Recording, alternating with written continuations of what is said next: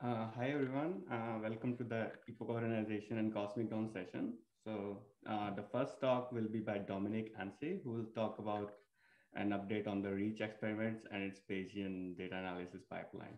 Dominic, you can share your screen. Of course.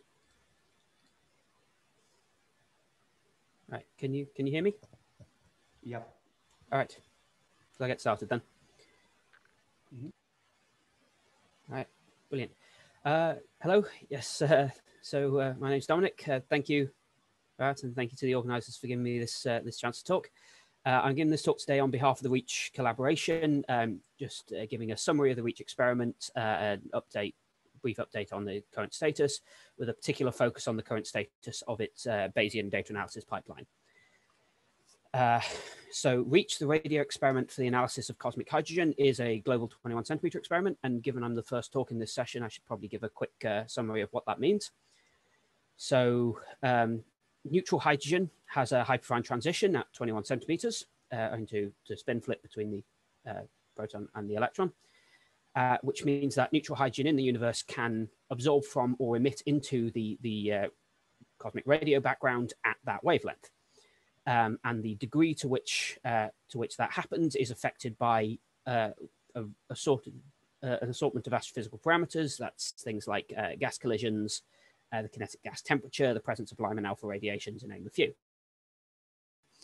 Which means what you can do is, if you can measure that degree of absorption from the radio background, is we can use that to probe the conditions of the universe between, in particular, between the epoch of recombination up to cosmic dawn, when the first stars formed, and the epoch of reionisation. And the idea behind the global experiment is to use a single antenna with a very wide beam to measure the sky average of that signal, as opposed to, say, an interferometer that would measure the power spectrum. And what we'd expect to see is a dip in frequency of approximately 0.1 Kelvin, sorry, a dip in brightness of approximately 0.1 Kelvin in the frequency range of approximately 150 megahertz, which will, and the shape and depth of this absorption trough will can give information about the first stars and about the properties of the universe in that time period. So just to give a quick summary of REACH, this is say a global 21 centimeter experiment, predominantly a collaboration between the University of Cambridge and Stellenbosch University, although the team incorporates people from quite a variety of institutions working on assorted different subsystems of the experiment. So the main philosophies that we've been trying to focus on with REACH is, firstly, the experiment has been designed from the ground up with a Bayesian data analysis pipeline, which I'm going to be discussing today, and a Bayesian calibration system in mind. And we're also trying to focus on using physics-rooted and physically interpretable models of all our data, so that we can understand for and particularly account for the systematics. And again, we'll discuss why that's important shortly. The other thing REACH is intending to do is we're intending to deploy two different antennae, a hexagonal bladed dipole, first of all, and a conical logarithmic spiral. Secondly, in order to utilize the two very different responses of those antennae in order to try and help understand and compensate for systematics in the experiment. And again, I'll discuss that in more detail later. We're going to be deploying into the Kourou Radio Reserve in South Africa.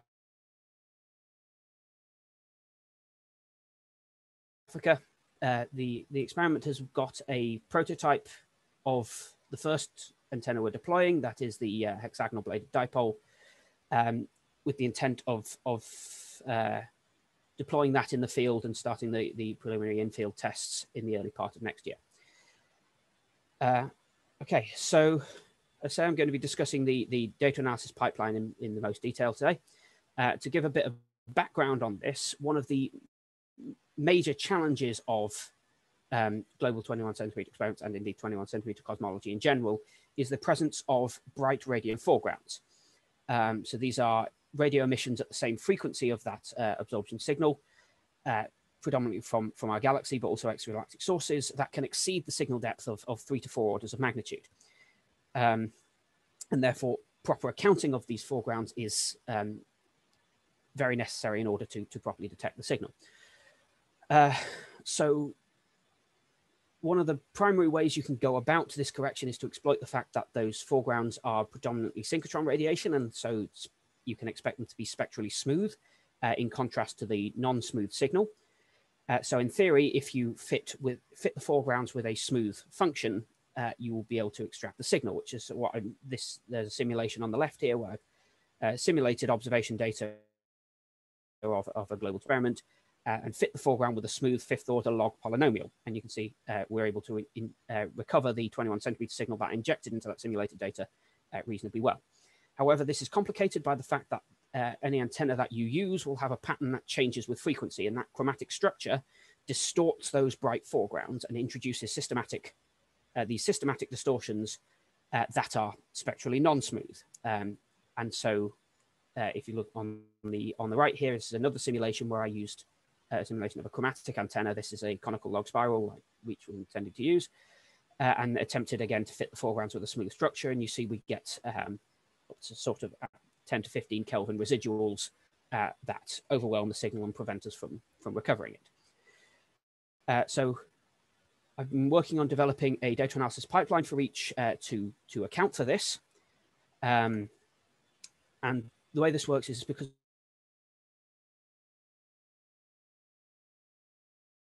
we're focusing on a physical property of the sky on which to base the model and which to use the parameters, which I've selected the spectral index, the power law of the power law index of those foregrounds. And the way this works is we can subdivide the sky into some number of regions within each of which you can expect the spectral index to be broadly similar. So this, for instance, is the division for 6 regions, more or less following the galactic structure. And then for each region, we assign an unknown but uniform spectral index, which then form our parameters. So we have 6 unknown parameters here. With that done, we can then take a base map, say the Haslam map or a global sky model map,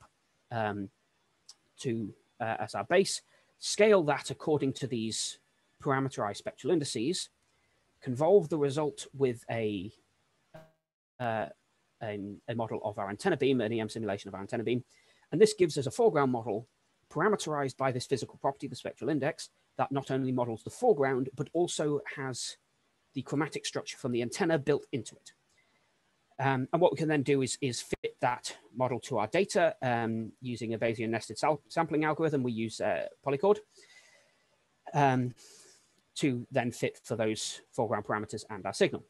The reason we use a nested sampling algorithm is because it gives you access to the Bayesian evidence, which quantifies, broadly speaking, quantifies how well a given model fits the data, which means we can use that Bayesian evidence to judge how many parameters that we need, given depending on the number that gives us the highest Bayesian evidence.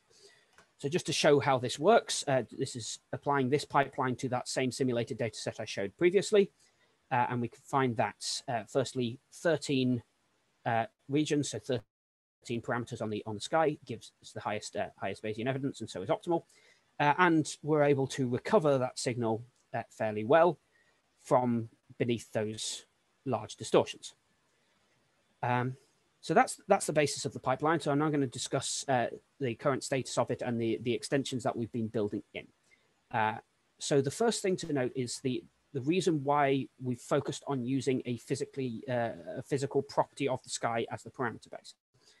And the reason that's important is because obviously the data that an experiment observes will change with time as the Earth rotates.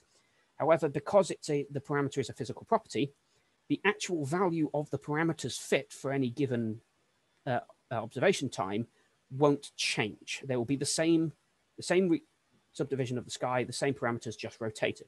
What that means you can do is you can split your data set into all its individual time bins, and rather than fitting the integrated data to a single model, you can fit each time bin of data to a corresponding model, all of which are parameterized by the same parameters, and fit them all simultaneously, feeding into the same parameter values.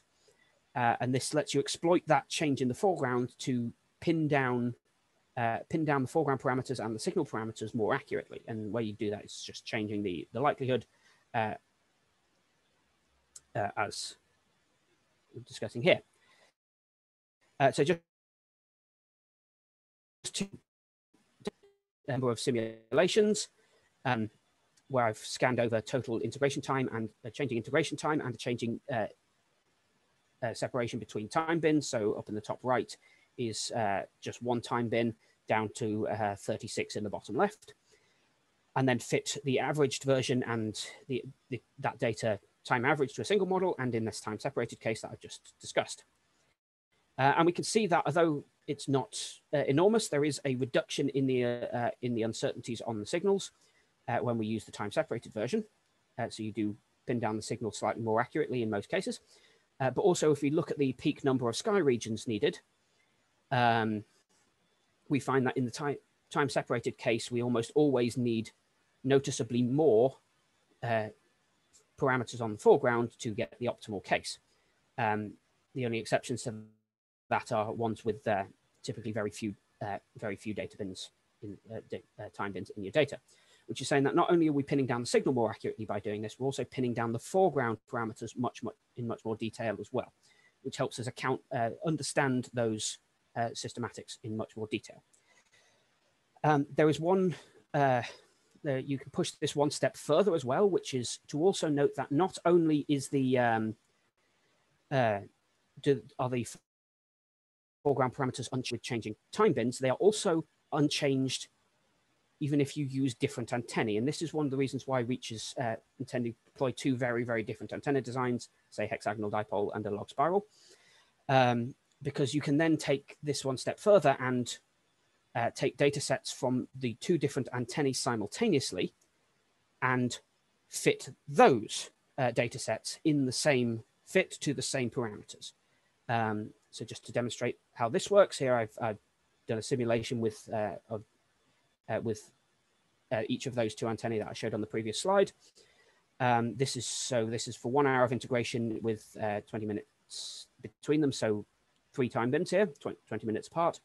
And we can see that when we fit with both antennae simultaneously, we produce a noticeable improvement in the signal recovery over using either of them individually, particularly with the hexagonal dipole. And we also, we can also notice that when we use both antennas simultaneously, this difference in the number of parameters we need between the time separated and time integrated versions is not seen, which means that we're actually exploiting the different chromatic structure of these two different antennae to pin down the foregrounds as accurately as exploiting this Earth rotation would. So in my last few minutes, I'd like to discuss one final extension here, which is that to note that in all those simulations that I've shown so far, I've assumed there's known exactly and just been fitting for the radio emission of the sky. However, this is hard to do in practice. There are a number of a great deal of factors that can change the antenna beam of an antenna in the field, varying soil permittivity, although a ground plane will mitigate that somewhat, effects from not being perfectly flat, imperfections in the construction. So if your actual physical antenna doesn't match what you have in your simulation, for instance, and obviously there are ways to measure the antenna beam in the field to a degree, but overall it is very hard to know your beam exactly. So the ideal case here would be to not only fit for the sky radio emission, but also fit for the antenna beam. So I show here two ways you could go about doing that, which is firstly to parameterize your beam based on a set of frequency dependent basis functions, and then describe your beam as a weighted linear sum of those. Or alternatively, you could define frequency independent basis functions, something like, say, spherical harmonics, and then give your beam as a weighted linear sum where the weight is a frequency dependent function, parameterized in some case. So I'll give an example of doing this second case, which is simpler to demonstrate, where I've generated a mock simulation antenna beam out of the first 4 m equals 0 spherical harmonics, just parameterized by these functions here, generated simulated data set using that antenna, and then attempted to fit for it for both that antenna beam with an 8 parameter antenna model of just gradient and intercept of the coefficients of each basis function, and a 15 parameter sky model. And you can see that this is actually recovering your signal fairly well, demonstrating that this pipeline does actually permit you to fit 4 antenna beam in this fashion. So this is the latest development in the pipeline. There is ongoing work in this area, but I think I'm out of time there. So there are my conclusions. Thank you for listening. Are there any questions? Thanks, Dominic. If you have any questions, please raise your hand.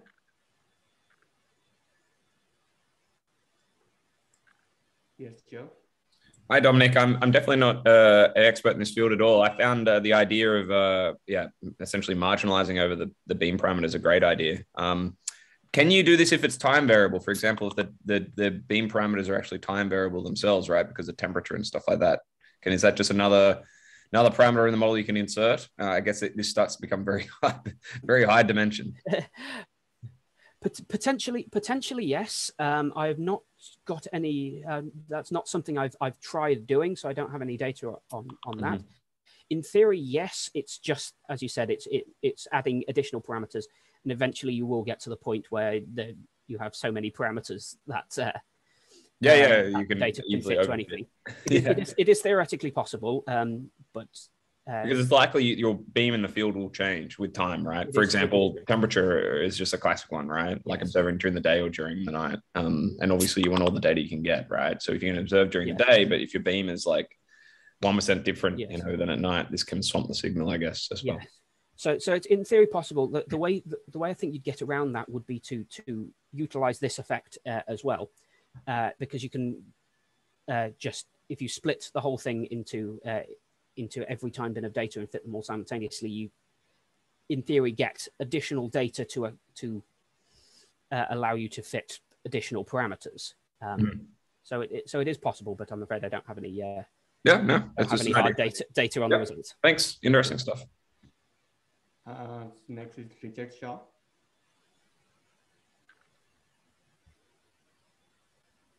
Sorry, just get the microphone working. I mean, maybe this is a stupid question because this is a waste for my field. But where do you expect like polarized emission at very low frequencies on the sky to limit this analysis? If you have a sort of single dipole, do you expect to be picking up Faraday rotated spectral structure at some low level, or? Yes, is the answer to that. There are people in the team that I don't have this data to hand, but there are people who are looking into the effect of polarized emission on this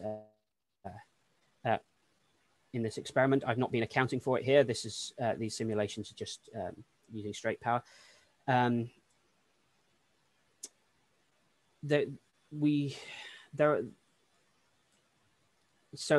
the short answer is that it does. Polarized emission will have an impact. It will add an additional layer of modeling that you need to do. In theory, you can account for this somewhat by taking data sets where you've rotated the antenna to measure the polarization, to measure the different polarizations. It does have a noticeable impact. I'm afraid I don't have data to hand on the degree of impact there. Sorry. Oh, thanks. That was interesting enough. Okay, Joseph Lazio, you have a question. Yeah, it's first off, nice talk. Really neat to see this Bayesian analysis. I'm not sure if it's a question or if I'm sort of piling on Joe Callingham's comment of one could also worry about the sky changing. Joe mentions day versus night. So is the sun an issue? And then radio frequency interference will change the apparent temperature of the various positions of the sky as it comes and goes. Is it sort of the same thing that, it can be included, and at some point there's the risk of overfitting?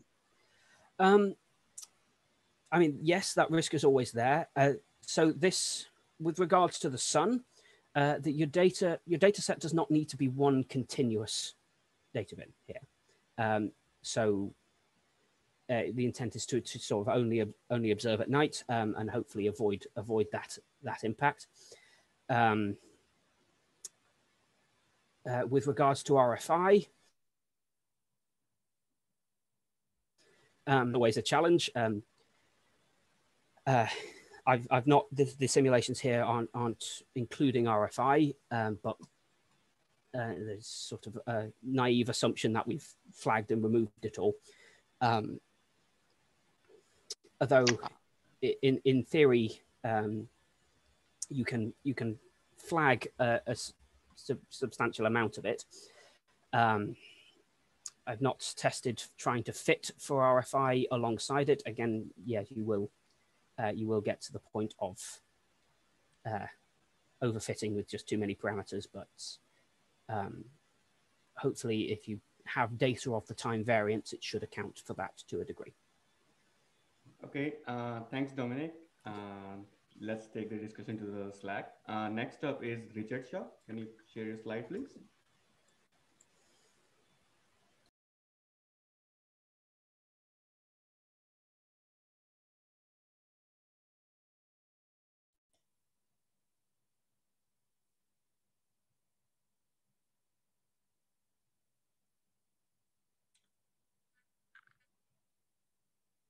Okay. You're muted, Richard.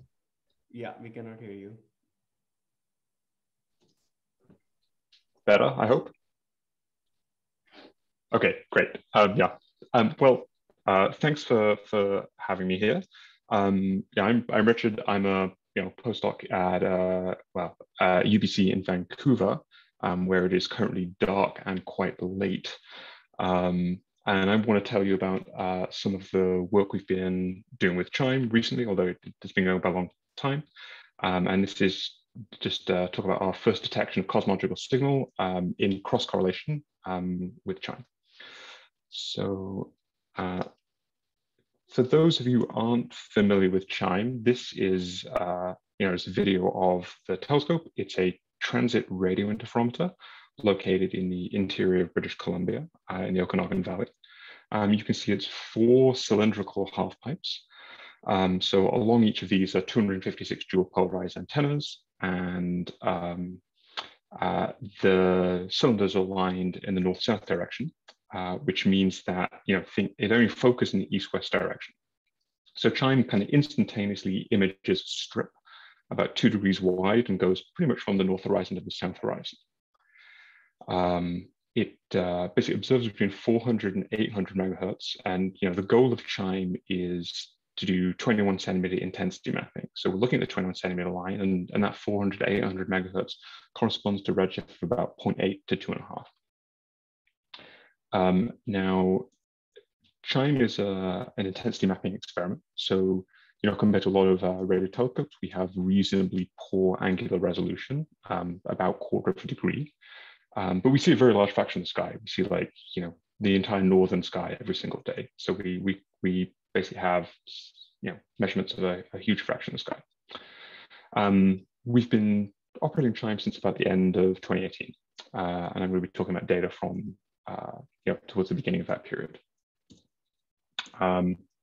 Okay, so just to give you a little bit of a sense of what CHIME data looks like and how it observes, what I'm showing in here is a single day's worth of data turned into a fairly raw map of the sky.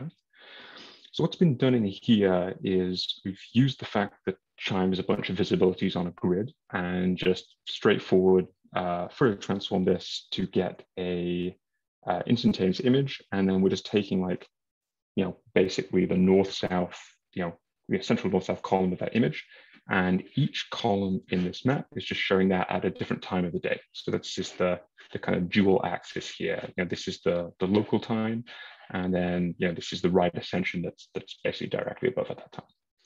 And this produces something fairly straightforwardly that looks like the radio sky.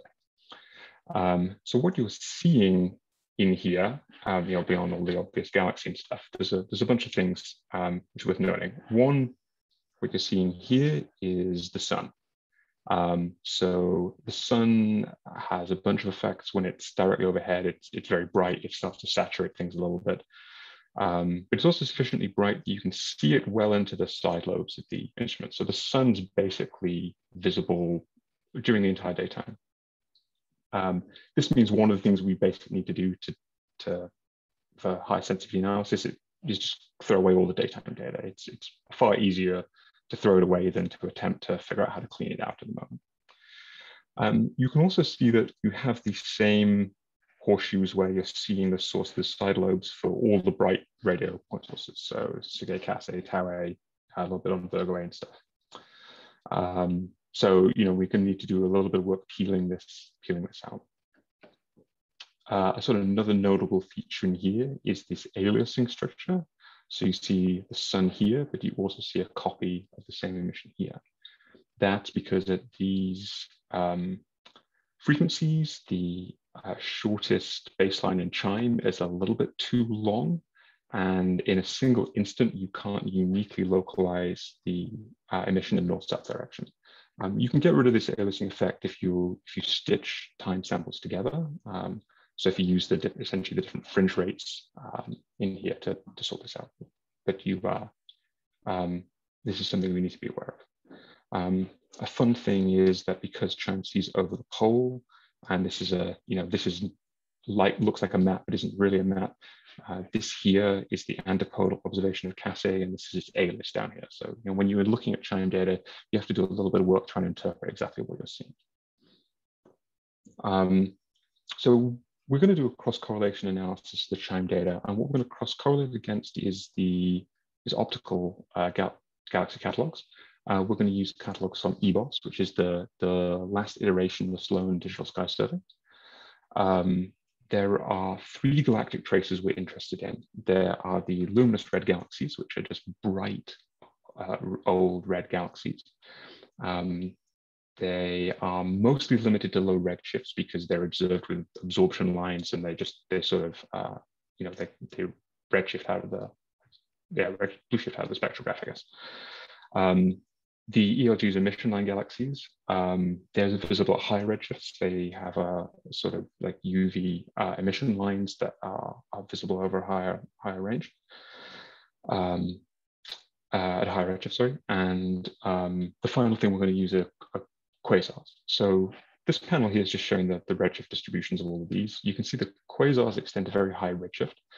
The problem with the quasars is that they're low densities. That's a problem if you're trying to do a sort of analysis of the quasars for themselves, but for us, actually, that's fine. Now, in this analysis, we're taking data primarily from 2019, so the sort of first year CHIME's operating. We're focusing on the upper end of our band, just the foreground's a little bit dimmer, the signal's probably a little bit brighter, there's a little less RFI in here to deal with. It's just easy to focus on this end. After we've, basically gone through automated and manual vetoes of the data we've taken, we end up with about 100 nights that we're processing here. Of that, we need to flag out nearly 50% of the band due to persistent RFI like LTE bands, which are very annoying, and other transient sources of RFI. Once we have that, we need to regrid all these individual data onto a common grid and set real time, and then we average everything together. And we also peel out the bright point sources, like I mentioned earlier. And that takes you from something like a large ensemble of days to just a single days with the data. Effective days with the data. Although I should note, all of this is done in visibility space, not actually in map space like this illustration. We need to do some further processing to the data to get it down to the level that we can do an effective cross-correlation. So what I'm showing in the right-hand side of this is just a illustration of the map that you would get if you at each stage of this analysis. And you notice that the color bar actually goes down significantly through the stages. So the first thing we do is we throw away all the intracellular baselines. So they tend to be contaminated by crosstalk, where noise is broadcast from one antenna to the other. They also have a lot of diffuse galactic emission is within those baselines, and so it's easier to throw them out at the moment. We would hope to be able to bring those back into subsequent analyses, but for the moment, we're just going to throw them out. That basically takes off a factor of 10 or 20 in the emission from the sky doing this. We then apply a delay filter just to remove the smooth modes in the frequency direction. So, and this is, reduces the amount of foreground emission that we see significantly. You can see in this middle panel that there are some residuals which basically follow these tracks of point sources to the side lobes. So this is where the peeling out of the point sources has not been perfect, and we're just getting residuals in here. To get rid of those, we do a fairly straightforward outlier mask, just flagging out 6 sigma outliers, which we don't think after a whole bunch of simulations affects the signal in any way, but that basically gets rid of these these structures in here. Now, having done that, we can actually generate a realization of Gaussian noise with the same estimated variance as our data, and you get something like this. Compared to the actual data, you can see that they're very similar in kind of apparent structure. The residuals we find in our actual data are about 20% larger than we'd expect just from thermal noise.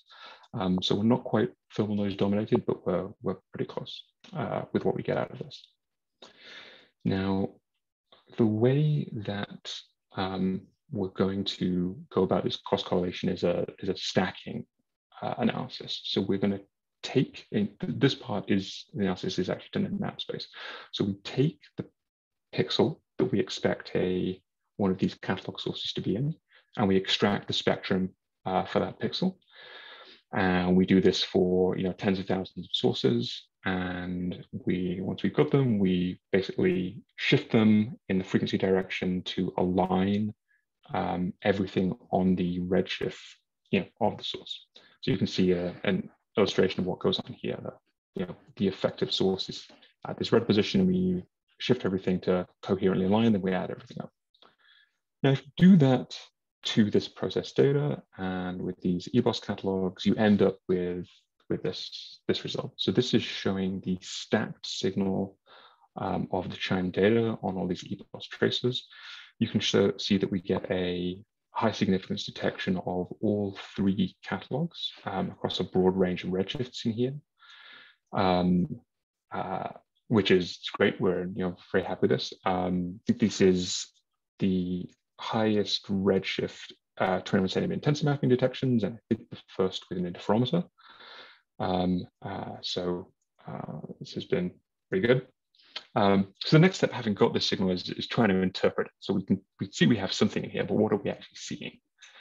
So the first thing to kind of understand is what scales are we measuring. So phrase this as what Fourier, cosmological Fourier modes are we actually measuring in here.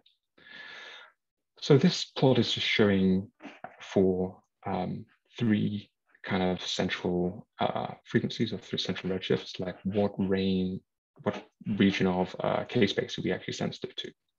Now, you can see there's 2 obvious cuts in here. Like this, we're missing the large angular scales because we threw away these intracylinder baselines. Down at the bottom, we are missing small, very large wavelength radial modes because we apply this delay filter and we use quite a harsh cut. And unfortunately, when you combine these 2, what you're missing is these linear scales down here. So the linear scales are the ones which would be easy to analyze cosmologically. And we've thrown away the bulk of them in this. So although we've seen something, it's going to be a little bit tougher to analyze. So to get around this, we need to work at the modeling somewhat. We go through a sort of modeling where we try to capture the various phenomenological things we expect to be in the data with sort of 7 parameters modeling this. We have couple of parameters which model the very large scale behavior of the H1. In here is the fraction of mass in the universe that's in the H1 and the bias of the H1 relative to dark matter. We have a parameter capturing the bias of the galactic sample, although this one is actually very well constrained from actually analyzing the galaxy data. Something that is actually of interest, although we mostly treat as a nuisance parameter, is the H1 content of the actual galaxy itself. Now, this gives us correlated shot noise contribution in our measurements. The last few things are, we need to model the fingers of God, which come from a small scale velocity dispersion, and we need to model the nonlinear power spectrum shape.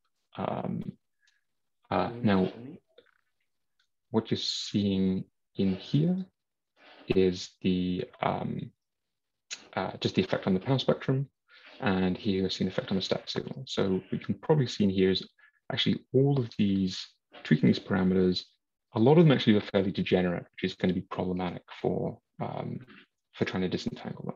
There's only a couple of modes which are sort of really kind of distinct in here. Okay, so what comes out of this? If we feed this through basically a Bayesian analysis fitting this model to the data, we get a whole bunch of quite classic constraint plots. You can see there's a whole bunch of degeneracies in here, which I don't want to go into massively because it's not the time, unfortunately. What I want you to focus on is really this panel here. This is showing constraints on what is essentially an amplitude parameter, an amplitude for the large scale 21 centimeter signal. And there's two sets of constraints in here. The blue is what you get if you fix the parameters which model the nonlinear scales. The red is what happens if you vary these, you allow yourself to marginalize over them. And you can see that the way you allow these nonlinear parameters to vary and you try and include uncertainty in them in your analysis, your constraint is significantly weaker. Although when you do this, the signal to noise and detection is essentially unchanged. So the thing to think about in here is, although this red posterior distribution is a lot wider, actually the probability of getting down to 0 in both cases is about the same. So this red distribution is very non-Gaussian.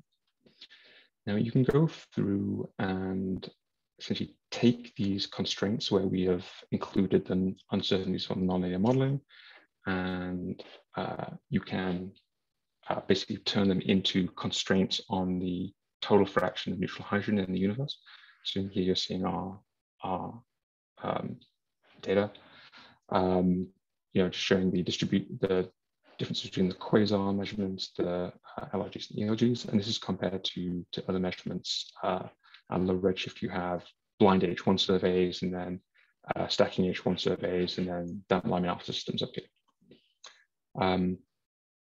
Okay, I am going to skip this slide and just come back to it in the summary. So just to summarize, it seemed like we have the first detection of cosmological signal with CHIME via cross-correlating EBOS. The key limitation in this analysis at the moment is modeling of these nonlinear scales. There's two ways to get around this. One is to improve the foreground filtering to allow us to go to larger scales. And the other one is actually to improve the modeling of the nonlinear scales themselves. Now, the one thing that's great about having a cross-correlation detection is that the goal of CHIME is not to cross-correlate with things, but it's actually to be able to see baryon acoustic oscillations in the 21 centimeter order correlation. And having a cross-correlation is a fantastic tool to be able to allow you to optimize the analysis. You need to know when you're foreground filtering how much signal you're throwing away in order to know how well your foreground filter is doing. And we have a tool that allows us to do that now. Anyway, thanks. Thanks, Richard. Great talk. We have time for one quick question.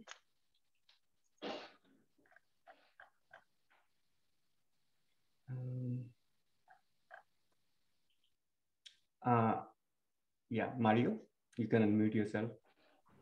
Thanks.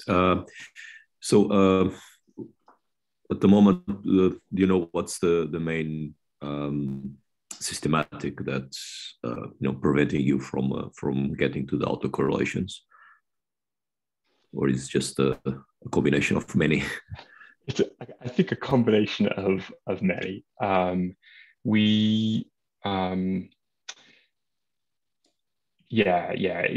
It's a combination of many. Some things just turn out to be tricky. Like we have a lot of RFI excised, which means that actually getting, we see RFI at low levels in the data, and I think that forms a large part of our residuals. Stuff that we just haven't managed to excise because it's below the threshold. The beam models end up being, quite problematic. So in CHIME, you're seeing, you're seeing point sources like a long way out in the side lobes of your beam, and it's just very hard to measure what's going on there. So if you want to accurately peel stuff out, that's tough. And so that's what causes you to see all of these systematics in here. So it's easy to remove for the bright point sources, but for dimmer things, it's harder. And so it's going to be improving beam models, improving RFI excision, the works basically. Thanks, Richard. Next is Yuan Shi, who will talk about 21 centimeter global spectrum measurement on the lunar orbit. Okay, thank you. I will share my screen.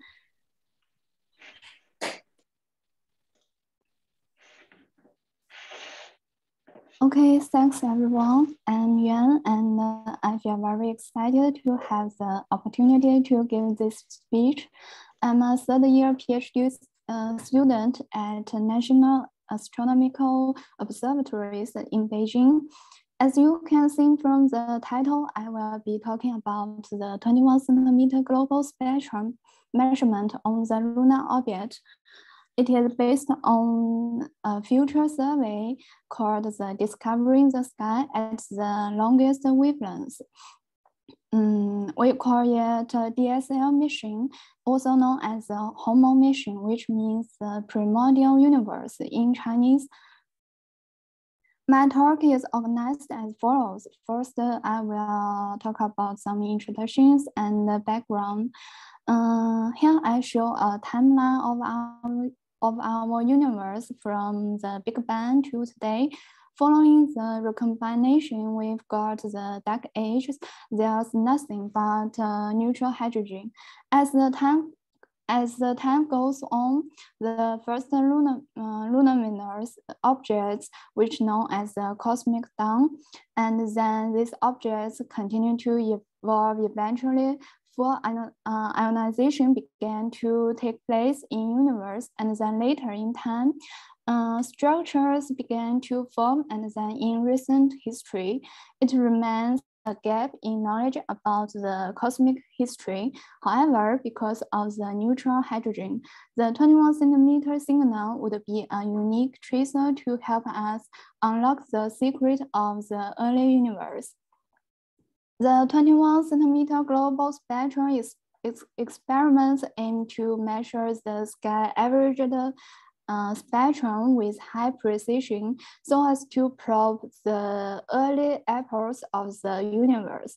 There is a number of such ground-based experiments include EDGE, and they have reported the first detection of absorption signal corresponding to the cosmic dawn, which is unexpectedly large as compared with predictions from the standard model. That invoke a variety of mechanisms to explain the large absorption signals, such as the extra cooling of the cosmic gas and so on. Then many other experiments with a variety of designs are also trying to measure the global 21 centimeter signal. However, the ground-based observation of the sky at low frequencies is hindered by the ionosphere of the Earth and the radio frequency interference. So we have proposed the DSL mission in space. In the DSL or hormone mission concept, an array of satellites will be launched together on the lunar orbit. One of the satellites will be a bigger one and shall be called the mother satellite, which serves to collect the data from the other mother, which serves to collect the data from the other smaller daughter satellites and transmit the data back to the Earth with a high gain antenna, whereas the daughter satellites make the actual observations during the mission at the far side of the lunar orbit. Most of the satellites will make interferometric map making and map the foreground at the low frequencies. And then one of the satellites will make high precision global spectrum measurements to detect the monopole signal. At cosmic dawn, the data will be transmitted to the Earth at the near side part of the orbit. However, there also exist several problems, such as the orbit parameters, the moon shade effect, and the antenna design and the system noise. Then I will talk about these problems one by one. First, I will introduce end-to-end simulation and some models we used in this work. First is about the foreground model. Here we have developed a foreground model called the ORSA model, which has incorporated the free absorption effect at low frequencies. And the code for ORSA model and the relevant sky maps are available in public. Here we show some sky maps generated by this model, and the red figure shows the difference between the foreground global spectrum from absorption and absorption free effect, from absorption and absorption free maps. Here we also introduce two sky models. First is about the linear logarithm model, and another is about the polynomial model. In the following, we examine the fit by using the root mean square of these residues. Then we generate several models to see which model provides a better basis for subtracting foreground. Here we generated the sky maps and use this model to fit them. We can see the 5 times linear logarithm model can fit well in all cases, and we take it as our fiduciary model to fit the foreground. We find then we will consider the 21 centimeter signal models. First is the 21 centimeter model by edge experiment. The second is a simple Gaussian model.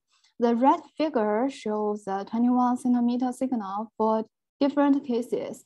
The gray dashed line describes the case that there is no 21 centimeter global signal to be detected. And the blue line shows the 21 centimeter of edge detection. And the yellow and green line shows describes the evolution of 21 centimeter from the Gaussian model with different parameters. Based on the after show the foreground model and 21 centimeter model, we will talk about the orbit parameter setup. We shall consider a nearly circular orbit for the array of satellites.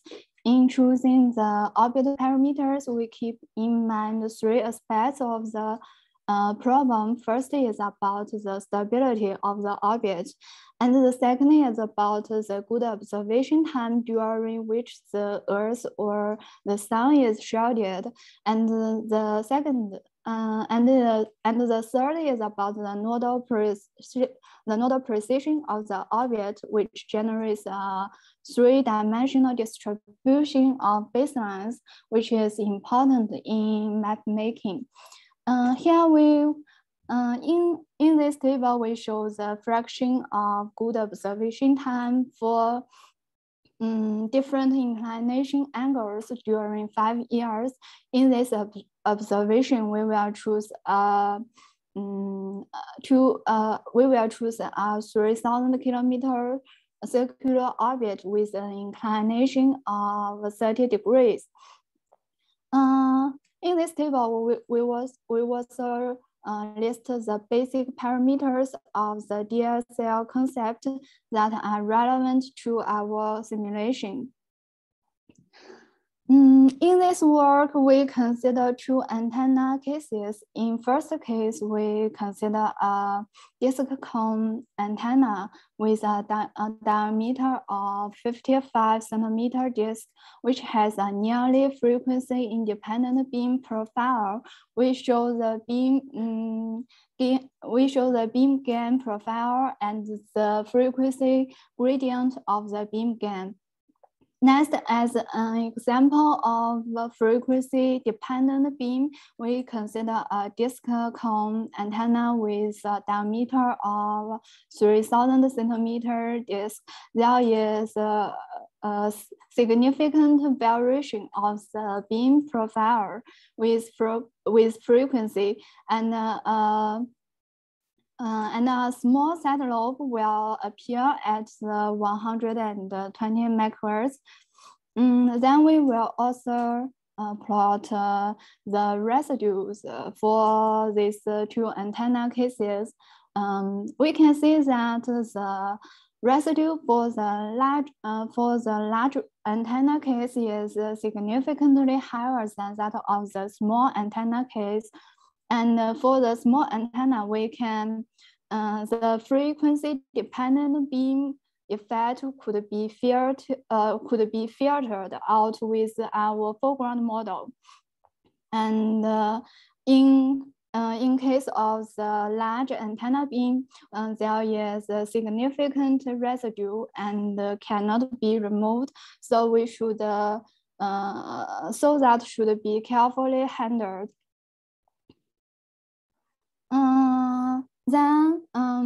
Then we can get some simulated signal from this equation, and the noise we can obtain the noise for the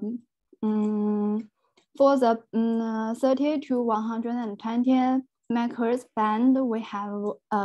We have one single antenna, and after one day observation, we can require RMS noise level less than 15 at 75 megahertz, and for the 10 to 13 megahertz band, we will have 5 to 8 satellites, and each is equipped with 3 antennas. It will take more than 10,000 hours of integration time to reach the required noise level. So the DSL mission has the potential to measure the 21 centimeter global spectrum from the dark age and the cosmic dawn. In this talk, we focus on the former one and make simulations to detect the 21 centimeter at cosmic dawn. First, we observed the foreground spectra at 4 positions on the lunar orbit. In the top panels, we show the beam seen from 4 different positions at one orbit. The shape of beam depends on the position of the satellite on the orbit. We set the beam value of the pixels within the range from 0 to 1 to determine the visible probability. The bottom figure shows the signal received at 60 megahertz over 1 day observation. The black dashed line is the spectral for one-day continuous observation, and the red solid line accounts for the effective observation time during which the satellite is shielded by the moon from the Earth. Here we'll attempt to make a simple analysis model. We make a linear weighted least square fit of the signal and the foreground model with the mock observation data. We fit the foreground, use the 5 terms linear logarithm model, and fit the 21 centimeter signal by the edges model and the simple Gaussian model. Then we consider a foreground only model. We generate the outside sky maps at 30 to 120 MHz with free absorption effect. The mock observation signal includes noise, moonshade effect, and the antenna beam. The left figure shows the difference between the antenna temperature. The left figure shows the difference between the antenna temperature and the recovered sky temperature after fitting and removing the foreground. The noise level corresponds to 10 orbits of observation. And in right figure, we plot best fit parameters of the foreground. In this work, we focus on whether the 21 centimeter can be detected by the satellite orbiting the moon, in addition to the observational limitations like noise, moonshade, and antenna beam.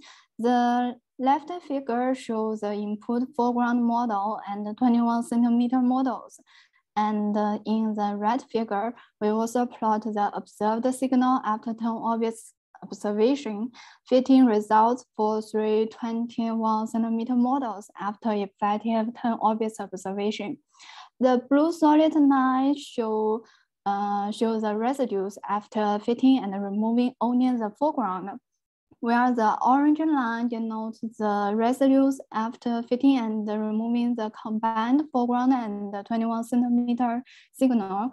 And the green line shows the recovered 21 centimeter signals with the noise. Here we also plot the RMS values vary with time as the satellite move around the orbit. Then here is my conclusion. The current work provides the first simulation of upcoming lunar orbit survey by end-to-end simulation, which shows that high sensitivity can be obtained despite some practical issues may affect the observations, such as the moon shade, antenna, beam, noise, and so on. However, it is only the first step in this direction, as many simplifications were made and a lot of practical issues are ignored. These problems will be further investigated in future studies. Here are all the papers about this mission. So that's all from me. Thank you. Thank you. Interesting talk. Anyone has any questions?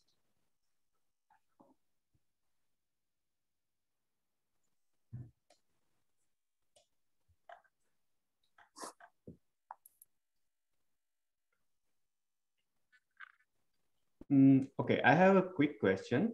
Have you studied the effect of coupling, mutual coupling from the other satellites or the same satellites and the self-reflections and RFI?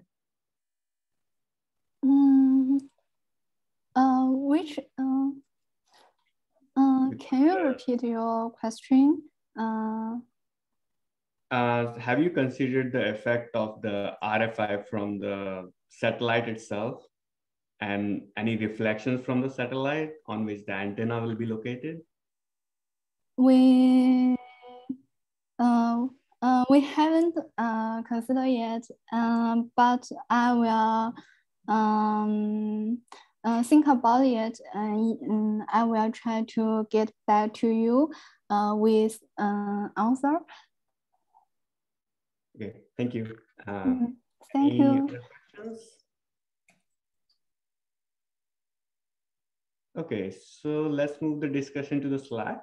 Next talk is by Nichole Berry, who will talk about the consequences of misrepresenting the beam in 21 centimeter power spectrum and RM synthesis analysis. Go ahead. Great, thanks, Bharat.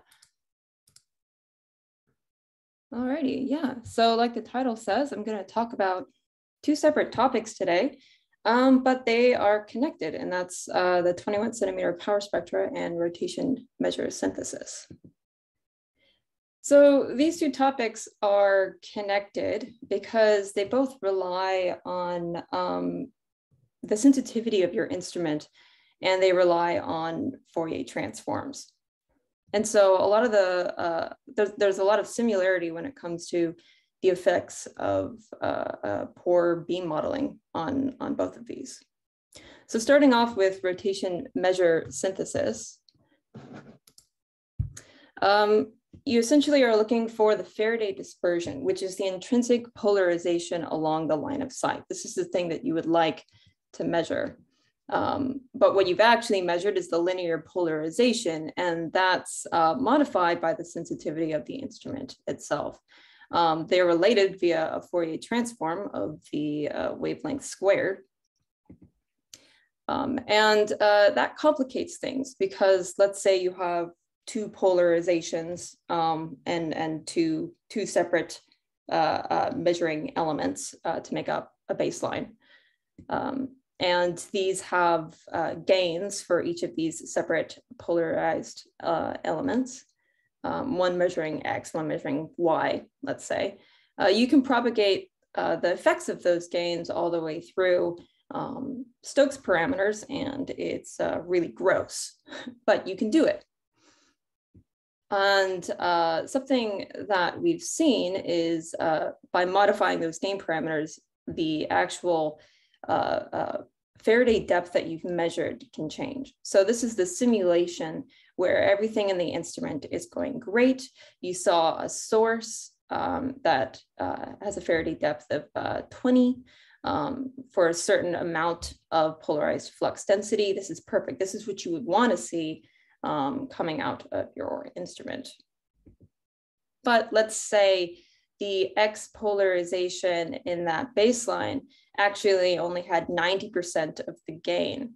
Then you get leakage into the DC mode of the Faraday depth. And the bad thing about this is that it's actually reduced to the flux density that you measure. And so you'll make an incorrect measurement if your instrument isn't perfectly healthy. And worse still, if you have some sort of phase error between these two polarizations, let's say one of the cables was slightly longer and you had a 90 degree offset in the phase, then you start to get a reversal of the Faraday depth. Now it's at -20. And you can actually get a complete reversal if you're off by 180 degrees. And so this is really pointing at the fact that the health of the instrument is critically important. And at least for the MWA, having dipoles have less gain is a very common problem as long as this instrument ages. So it's something that we're looking at. And in particular, Aman Chokshi is simulating these effects. I'm talking about this subject on his behalf because he's currently gallivanting around the South Pole. This is a picture of the eclipse that happened a couple of days ago. But stay tuned for his work coming out in 2022 on this subject. And moving on into how this affects power spectra, we have to take a second to look at what we actually measured, and that's visibilities.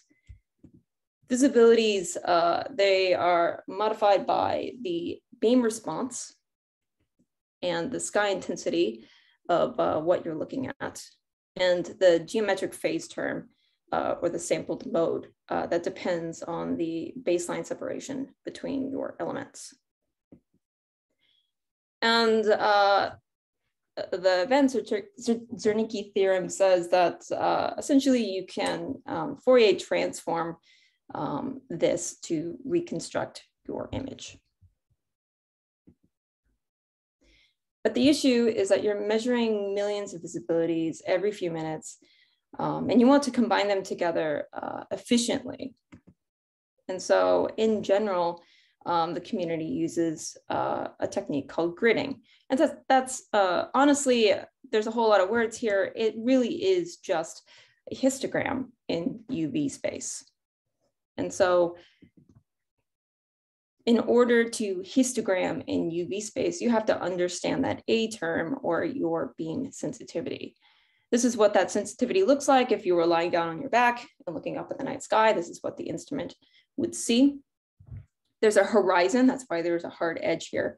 And then you see all of these side lobes of the beam sensitivity ringing outward towards the horizon. And what you need is the response of the beam in UV space in order to histogram in UV space. And so you would take an FFT of this, and you get all of this ripple structure. And you take each of these stamps, you multiply it by the visibility that you are wanting to grid down into this histogram at the location of the baseline separation. And you'll get something that looks like this. And here is where it gets tricky, because we would like to be able to do statistical analyses in power spectrum space that come off of this gridding. And so what we want to do is to measure the maximum likelihood. That's the most likely value for a parameter. And that takes into account the data that you measured and the variances of those data.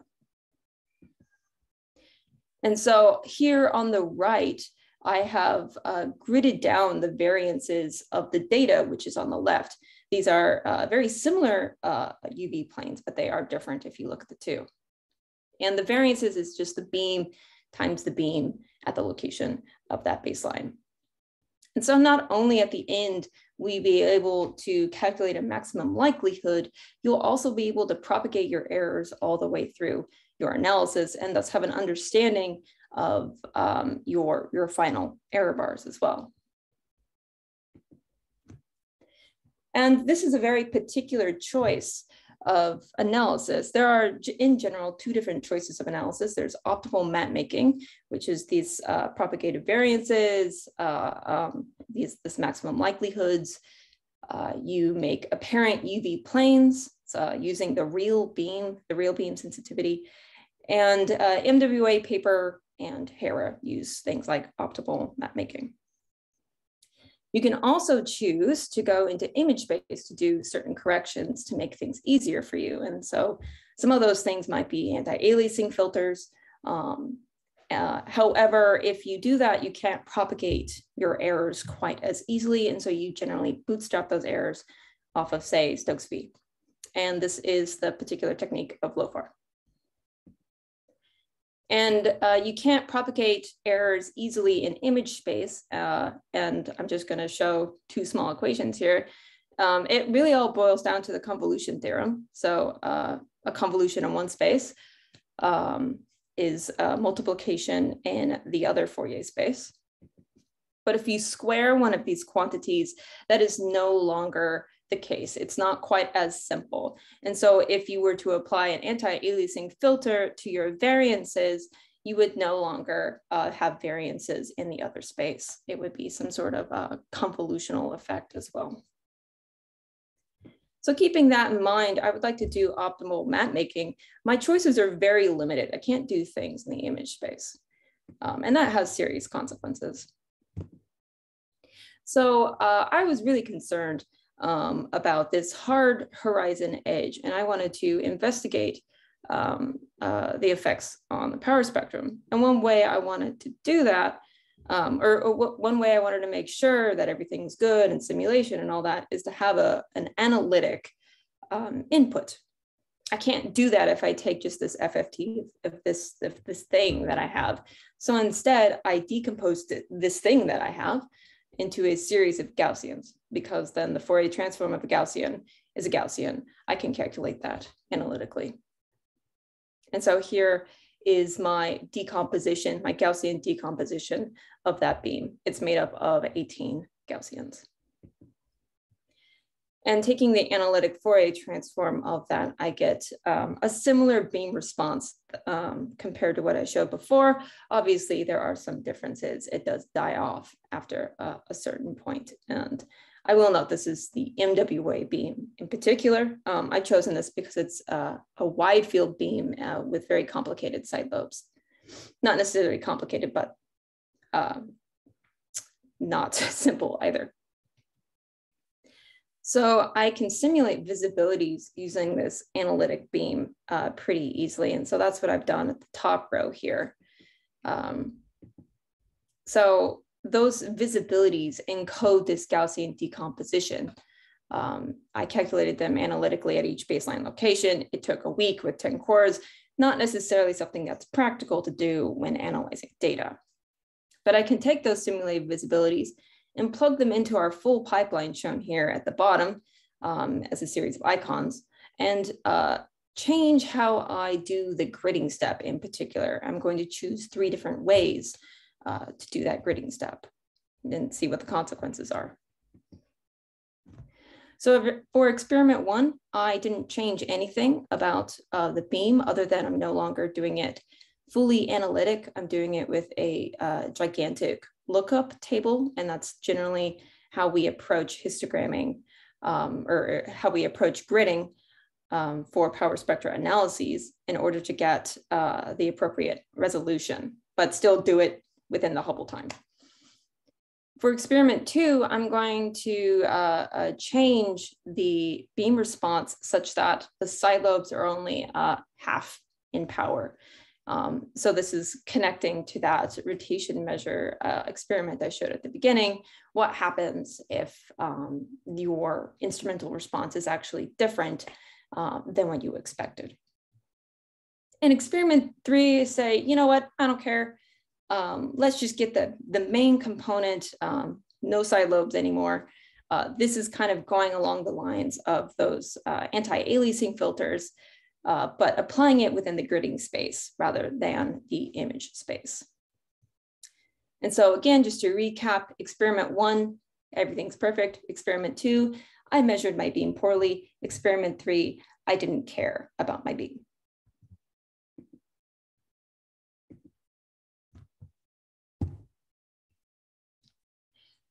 These have different footprints in Fourier space. Obviously, they were different in image space. One thing to note here is that the single Gaussian will have a much smaller footprint in Fourier space. That's actually a fantastic result, because then that means you don't have to include as many pixels in your lookup table. It means you don't have to include as many pixels when you're actually gridding for each stamp. So that's a significant speed up, especially when you're considering the fact that you're gridding 4 million visibilities every 2 minutes. Each of these colored lines indicates a different level at which to cut the beam. It's important to kind of make a choice as to where you're going to stop gridding, because I guess you could grid forever. You could have an infinite stamp size, but you would never actually analyze your visibilities. And so we're trying to find this Goldilocks zone of including as many pixels as possible, but still finishing our observations. So this is what that looks like in power spectrum space, choosing these variety of stamp sizes. The one thing to note here is that if it's in the gray shaded region, then it can theoretically measure the epoch of reionization. That's the goal. So the Goldilocks zone really is 0.001% of the maximum. So I need to go out to at least 0.001% of the maximum beam size in order to measure the epoch of reionization. That being said, maybe even one step down would be better. One thing to note here is that I have broken a rule of optimal map making in this process for at least like the single Gaussian case, because I'm no longer using the real beam. My errors are no longer optimal. They're no longer the lowest they could possibly be. But given how many more pixels I had to include when I had side lobes, perhaps it's better to have slightly larger error bars in order to speed things up. What I also want to see the effect of is calibration, specifically the most basic form of calibration, direction independent calibration. One thing I need in order to do that is to degrid. Degridding is the reverse operation. Essentially, I have a UV plane with tons of point sources contributing to this UV plane. And then at each location of the baseline, I integrate up the beam kernel multiplied by the response at that point.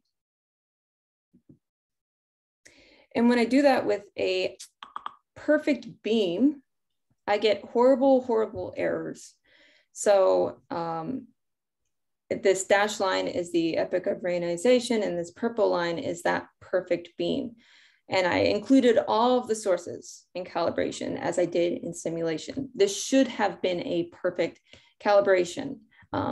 However, the input was analytic in that each of the 18 Gaussians were placed perfectly. 2 minutes. Thanks, yeah. Whereas the experiment was discrete in that I had a lookup table. What this means is that the resolution requirement for gridding and degridding are actually different. So the lookup table was totally fine when I was doing just gridding, as you saw previously. Degridding, it isn't. And further on from that, misrepresentations of this beam shape, say with the single Gaussian, can cause up to 500% more errors in this space, which I'm not going to show in the essence of time. One last thing I want to show just as a teaser, if I draw your attention to this beam response here, if I add a horizon, that's still analytic. I've added a spherical top hat. I have to do a convolution, which takes forever if you're doing a true convolution, but I can do it. And so that's what the response looks like in UV space. It is infinite because I have an infinitely harsh edge. And again, I cannot use an anti-aliasing filter for optimal map making. So I have to find another way to get around this. Unfortunately, this means that the contamination in power spectrum space is quite high, roughly at the level of the epoch of Reionisation. If I'm just doing straight gridding, I can use that single Gaussian like I showed before, no problem. But if I want to do calibration from a true sense, from a true optimal map making sense, I cannot get around this. And so we're looking into mitigation techniques for that. Just to summarize, you can use a non-instrumental gridding kernel and still propagate errors. Essentially, you can break one of the rules of optimal map making, but still propagate errors, as long as there's no image space corrections. And that you must reproduce the instrument for calibration or your errors will be even higher. Degridding and gridding requirements are different. And this would all be so much easier if there just wasn't any horizon. So if wide field instruments could taper down before the horizon, that would be great. Thank you, and I'll take any questions. Thank you, Nichole. Great talk. We have a question from Etienne. Please go ahead. Hi. Sorry, 1 second. All right, sorry about that. Very cool talk, Nichole. Thank you for sharing. I just want to say regarding the what you said regarding the fact that the variance cannot be gridded straightforwardly through the Fourier transform. That's right. But in fact, there is a Fourier transform relationship between the variance of the visibilities and the variance of the image plane. And therefore, there's an inverse Fourier transform. And we can talk about this offline if you're interested. But it has been formalized. And it's a cool little relationship. But yeah. Cool. I would love to know more about that. I know there is some tenuous connections one could make, but they're very complicated. So I would like to know more about. Yeah, I'm talking about a formal proof that, yeah. But we can talk about this offline. Okay. Harish? Yeah, Nichole, I think I maybe misunderstood something you said. So in terms of the calibration, if we, let's say, predict the visibilities for calibration or the upcoming nonlinear optimization using full well knowledge of your beam, right, and making an apparent source and actually predicting the exact value of the measured visibility from the exact location of the source. And isn't that calculation optimal, or what is not optimal in that? Are you talking about like optimal map making and calibration? No, I thought you were talking generally of calibration, right? So yeah, let's 10 sources, and we know the beam gains, polarized beam gains in those 10 directions. Then, right. So I think maybe I might be misinterpreting your question, but I think maybe what you're coming at is like, why don't you just do the apparent flux rather than trying to correct for it in a degridding step, that beam response. And I don't know if that's quite your question, but if it is, that works really well if you have just point sources. If you would like to have a full sky of diffuse emission, you are going to have basically an interaction with the horizon on the edge, and you won't, it'll be much more difficult to calculate the apparent brightness of a full sky rather than just point sources. Oh, okay, I think now I understand what you're getting at. Thanks. Yeah. Thanks, Nichole. Let's continue the discussion in Slack. Next up is Ankita Bera. She's going to talk about impact of cosmic ray heating on global 21 centimeter signal.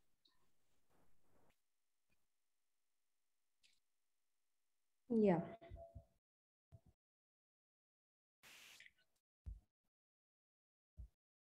Hello. So can you see my screen? Yes. Okay. So hello everyone. I'm Ankita Bera. I'm a PhD student at Presidency University, Kolkata.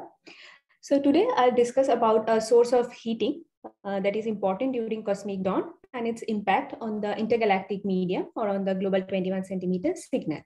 And this work I have done in collaboration with Somadip Shamui and Kanan Datta. Just a minute. Now it's working.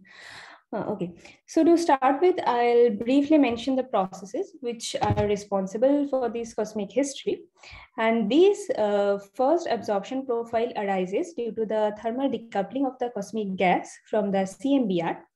And this period is known as dark ages, as at that time there were no sources of light. Now, with the formation of first stars or the first generation of galaxies, the Lyman alpha photons generated from these comes into the picture.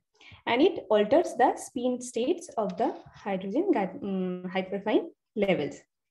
So this part of the absorption profile is mostly governed by the Lyman alpha photons. Now, as soon as any heating sources arises that heats the surrounding gas, and this absorption profile starts to rise. Now, in the literature, it is generally considered that the X-ray emission from the first generation of galaxies hits the intergalactic medium, which leads to this heating profile, and finally it goes to the emission region. Now, here comes our work that we are considering a non-standard heating mechanism, that is heating by cosmic ray particles. Now, it is non-standard in the sense that it is not extensively used in the literature, but it's not any exotic physics. It's just another source of heating during this period.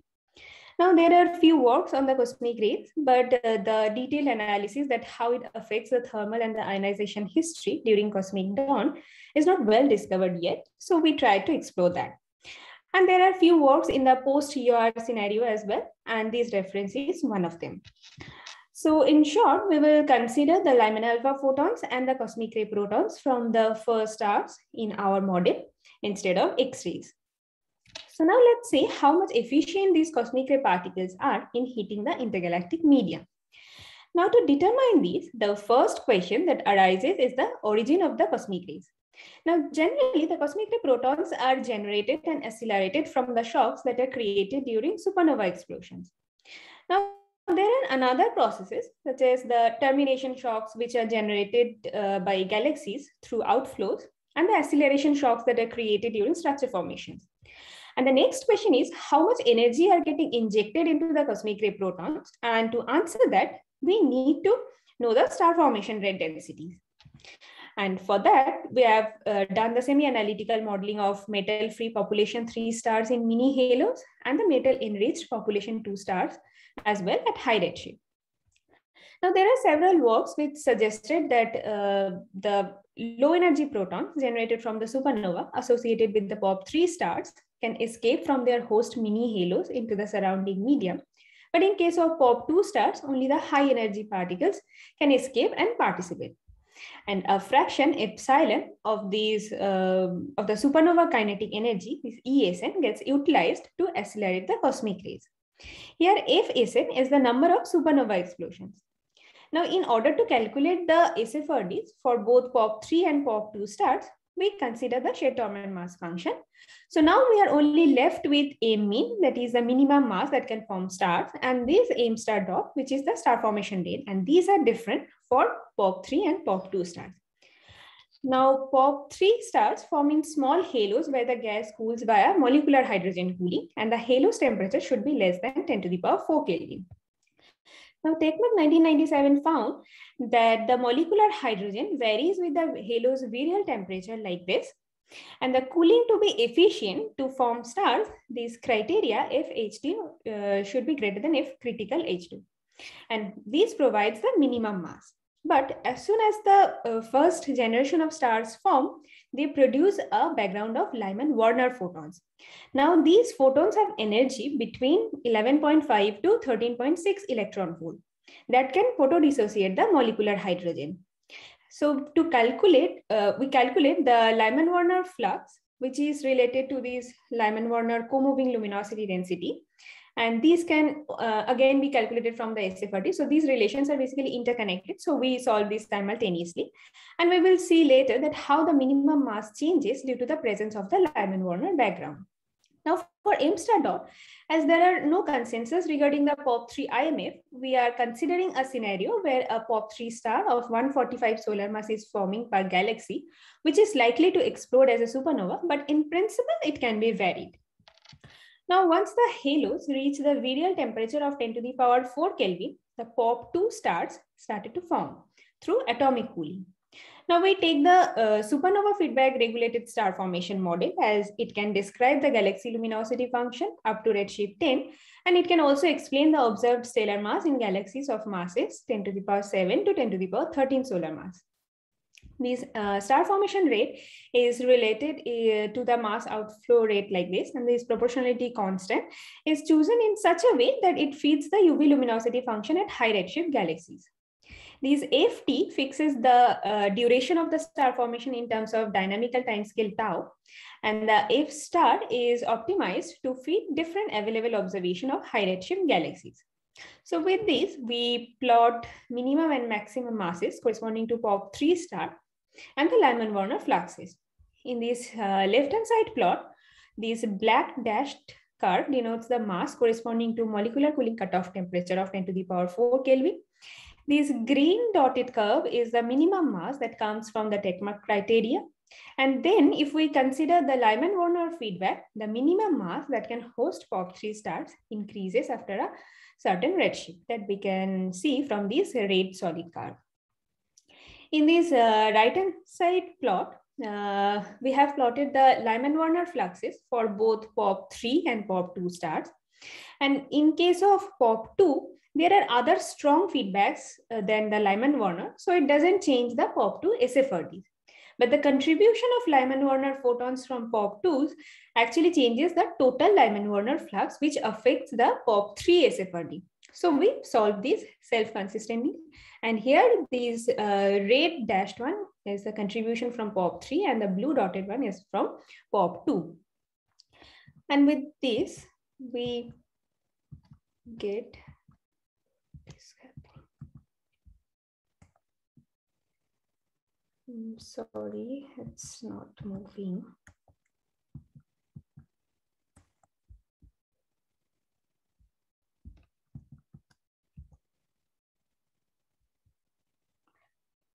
Just give me a moment. I think I should stop share and share again.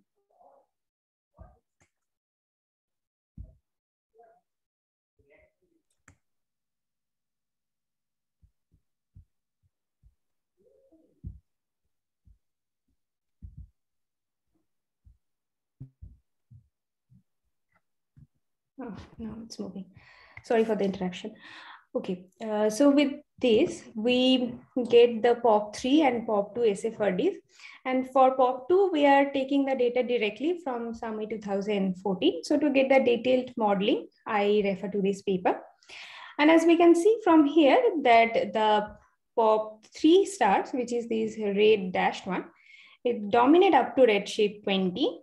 And then the total star formation rate is mainly dominated by the POP2 stars. So now we have the total SFRDs. We can compute the average rate of cosmic rays, which are generated in the star forming regions. So in general, the cosmic ray spectrum can be written as a power law in momentum space, where this Q is the slope of the spectra, which has a typical value of 2.2. And the spectrum has a lower energy cutoff of 10 keV. Now, unlike UV photons, in case of cosmic ray protons, we have the liberty to consider the particles generated at the present redshift and the particles coming from previous redshift as well. So along with the injected spectra, we also take into account the evolved spectra to calculate the total numbers density of the cosmic rays. Now, as these particles first propagate within the high redshift star-forming galaxy and then into the intergalactic medium, their velocity gets changed. And the evolution of the velocity is governed by three processes: the collision with the free electron, the ionization of neutral hydrogen, and the adiabatic expansion of the universe. Now, during their propagation, they gradually lose their energy by ionizing and exciting the hydrogen and helium atoms, thus heating the ambient gas, which we calculate through this gamma CR. Now, in case of supernova exploding in mini halos, the low energy protons, which have energy less than 30 MeV, can escape the halo and hit the intergalactic medium via collision with free electron and the ionization of neutral hydrogen. Now, these supernovas are more energetic than the core collapse supernova. So the shock front reaches the virial radius within Sadoff-Taylor phase. So it becomes easier to get injected into the intergalactic medium as the cosmic rays are getting generated outside the virial radius. Whereas in case of POP2 galaxies, the low energy protons get confined within the halo and only high energy protons can escape and contribute to the heating. Now, in case of collision with free electron, the entire energy loss of the cosmic ray protons becomes the thermal energy of the intergalactic medium. But while interacting with the neutral medium, the entire energy doesn't get transferred to the free electron, as it may result in the primary ionization or the excitation to a discrete level. So we take into account the secondary ionization by electron, the helium abundance, and the contribution of heavy CR nuclei, the cosmic ray positrons, and the electrons as well through these eta1, eta2, and eta3. Now, with the formation of the first generation of galaxies, we not only get the cosmic rays, but the Lyman alpha photons are also generated, which alters the spin temperature and in turn the 21 centimeter brightness temperature. Now, we consider the Lyman alpha contribution from both POP3 and POP2 stars, and to calculate the total Lyman alpha fluxes, we take into account the cascading of Lyman photons. And these F recycle is the probability that a Lyman photon will generate a Lyman alpha photon for different atomic levels. And the flux is related to this co-moving photon emissivity, except for this spectral distribution function, which is a power law. And we normalize these factors separately for both POP3 and POP2 star. And we finally get this total Lyman alpha flux that is shown in this black solid curve, where the contribution from POP3 is the black, is the red dashed one, and the contribution from POP2 is the blue dotted one. Now, to check our model with the observation, we consider the very well-known AGES observation. Now, there are lots of discussions regarding the shape and the size of the absorption profile, because the detected shape is the flattened Gaussian instead of a Gaussian profile, and the amplitude is minus 0.5 Kelvin, which is almost 2 times larger than the strongest prediction. But here we mainly focus to feed the deeper absorption, not the flatness.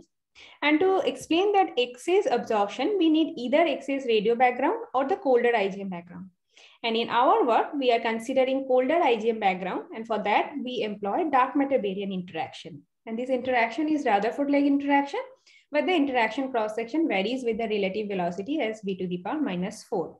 Now, there are two effects. The cooling effect comes from the temperature difference between the two fluids. As the dark matter temperature is colder here, it helps to cool the IgM temperature.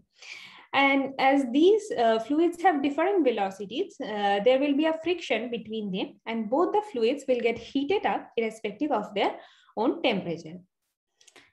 So as I described earlier, these gamma CR being the heating rates due to the cosmic rays contributing from both POP3 and POP2 stars, it gets added to the temperature evolution equation along with the adiabatic term and the Compton term. And this is the dark matter baryon interaction term.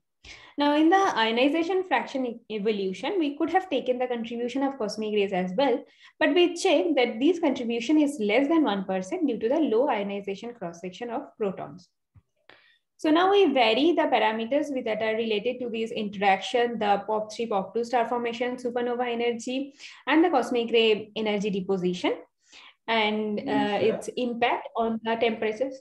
On the temperatures, the gas temperature and the spin temperature. And here I'm showing this plot for one set of parameters. Now, due to the presence of high dark matter baryon interaction, the gas temperature, this red solid curve gets decoupled from the CMB at temperature very early, and it decreases rapidly. Now, as a consequence, the collisional coupling between the gas temperature and the spin temperature, which is this blue dashed one, this coupling becomes very weak, and the spin temperature gets coupled to the CMB at temperature again.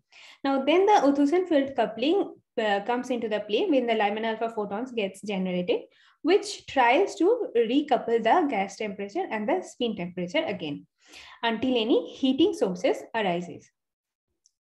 Now, keeping the interaction and the star formation parameters fixed, we vary the parameters related to the cosmic rays energy deposition, that is the slope of the spectra, the efficiencies of the cosmic rays, which are coming from the both POP3 and the POP2 stars.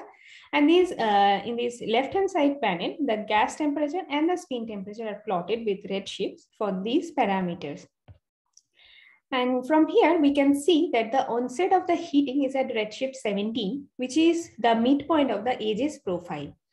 And this evolution of spin temperature gets reflected into the 21 centimeter brightness temperature that we plot here for these parameters. And interestingly, we can see that even if we change the parameters significantly, then the heating starts from almost these redshift 17 to 17.5. And also the sharp rise of the heating profile can also be fitted very well with the cosmic ray heating. Now, if we switch off the dark matter baryon interaction or the colder IgM background, then we still can see the impact of the heating. Now, if I go back and forth, then one can see clearly that the depth of these plots, it decreases due to the absence of the dark matter baryon interaction, but the heating remains quite significant. Now, in case of brightness temperature, the depth is quite low here because we have kept the Lyman alpha coupling to be weak to match with the ages profile. Otherwise, this profile will start to decrease from very early redshift. So if we apply strong Lyman alpha coupling, the absorption depth will match with the standard prediction. So with this, I come to the conclusions that cosmic ray heating is an efficient heating mechanism which can be considered during the cosmic dawn in addition of X-rays, and these exist irrespective of any exotic physics. Like in the future observation, if we don't get the ages like deeper absorption and we get -200 or -300 millikelvin absorption, then also this cosmic ray heating can be applied.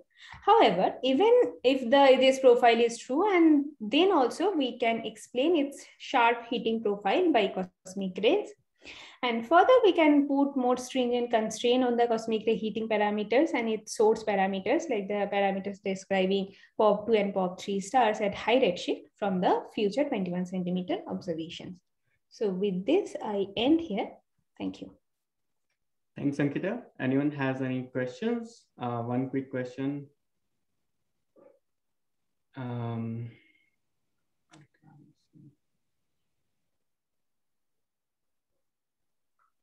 Okay, if not, let's take any discussion to the Slack and move on to the next speaker, who is Mike Kriele. We'll talk about imaging the southern sky at 159 megahertz with spherical harmonics.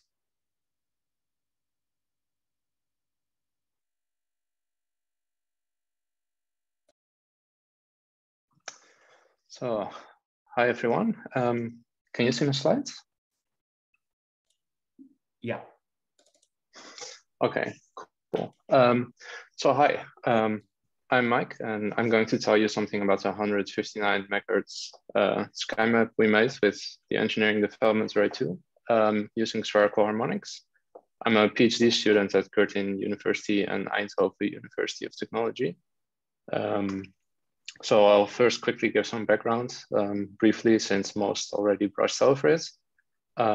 A major priority in radio astronomy research is uncovering the mysteries of the early universe. Although the cosmic microwave background is well understood and known as residual from the Big Bang, the epoch that followed, also known as the Dark Ages, is not. However, we can infer what happens in this epoch from looking at the differential temperature between the CMB and what we call the cosmic dawn, the epoch where the first stars started to form, sparking the epoch of Reionisation, which led to the universe we see around us today. So understanding these early epochs will give us a wealth of information about the universe we see around us today. So it's important to know what happened in these timelines. And one way to figure out more about this is by probing the first stars through the hyperfine electron spin flip transition line from neutral hydrogen, which emits an electromagnetic emission with 21 centimeter wavelength, which then, due to redshifting, lowers down to the frequencies we can observe with our low frequency telescopes. However, detecting this 21 centimeter line doesn't come without challenges, of course, because it's swamped with extragalactic and galactic foregrounds before it hits our telescope, which is often 3 to 5 orders of magnitude brighter, depending on the frequencies we observe at. So ideally, we would like to observe a wide range of different frequencies with a multitude of angular scales to compose some kind of foreground model, which you can then use to subtract from our measurements to withdraw the background or the 21 centimeter signal. However, solving this like interferometric equation on like 3 dimensions on a full celestial sphere to recover emissions is tricky. So normally what we do is we take a flat sky approximation to get like a 2-dimensional relation between the voltage response we see and the intensities on the sky. And how all this works really nicely for compact sources. For diffuse emission, it's more tricky, often leading to like complex methods to recover the sky, such as mosaicing. Alternatively, what we can do is, instead of using a Fourier relationship, is use SphericalHarmonics instead, which are like kind of the 3-dimensional equivalent. So where Fouriers describe the boundary, the signals on the boundary of SphericalHarmonics describe signals on the surface of the sphere, and we can break up these harmonics in 3 specific types. So if the zonal harmonics, which only vary in latitude, the testral harmonics, which vary in longitude and latitude, and then the sectoral harmonics, which only vary in longitude in all direction. And Shaw et al. Noted that when you look at Earth's rotation and you align the spherical harmonics with Earth's axis, that any displacement on Earth over local sidereal time gives a shift. It's like similar to like shifting the spherical harmonics with only a relation to m, which means we can describe any displacement on the sky in terms of like variances on time, or like signal time variances instead of the direct signals themselves, which allows us to do wide field transit interferometry, where we observe 24 hours and then Fourier transform the visibilities with respect to this like angular offset, or like over time with respect to M, to get what Shaw defined as M modes. And we can then expand our beam characteristics, like beam times fringes, into beam coefficients, as well as the expected sky is then the sky temperature expanded also in spherical harmonic basis, which reduces this whole complex three-dimensional interferometric equation into a series of linear equations, which are more tangible to solve. And since these functions are orthonormal, you don't have to solve it in one go. You can do it independently. So this method is also called spherical harmonic transit interferometry, where you where the interferometer basically measures in terms of weighting functions relative to the spherical basis grouped by their variance over time. So ideally, in order to recover this sky, you would invert the signal by inverting your beam coefficient matrix multiplied by your M modes. But ideally, this is often not possible, since you either have too many measurements in relation to your coefficients, which means your system is overdetermined, so you can't invert the matrix because it's not a square matrix, or you lack coverage on part of the sky, because even though you might have horizon to horizon fields of view, you can't see specific regions of the sky, which either makes your system uninvertible, or you get like mostly noise out if you, for example, try to do a linear least squares approximation. Oh, I think my slides froze.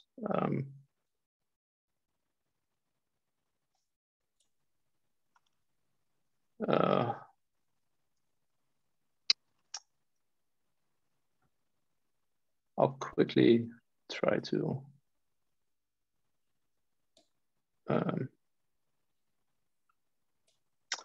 apologies for this.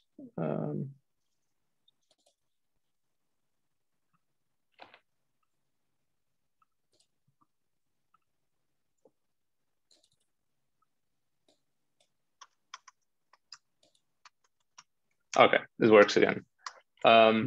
So instead, you would need to perform some kind of regression, such as Tikhonov regularization, which is done by Eastwood in 2018 with their sky maps with the Owens-Fairley long wavelength array, where you basically put some kind of regressor on your inverse to make sure that you get the desired signal. And additionally, you can do a prior fit on your data, depending on whether or not you're missing specific scales on the sky, to recover those scales as well. In terms of spatial scales, you don't, you omit like the UV plane altogether. So instead you need a different metric to see what scales you're sensitive to. The maximum scale is defined by your maximum baseline, of course, and your frequency. But we also developed a metric where you can see like the spatial sensitivity in terms of spherical harmonic coefficient space, which we call the spherical harmonic beam coverage. Basically what we do is we expand the beam transfer function into beam coefficients, sum all the absolute values, and then divide it by its maximum to get the relative sensitivity or weighting for each mode over all your baselines. So a full triangle in this case would mean full sensitivity to all the spatial modes, which means you have like you measure the true sky.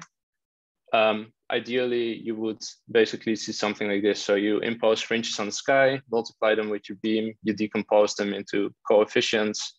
And when you stack them all together, you get something like this, where you only a part of your system has full sensitivity to specific modes and the rest is lacking.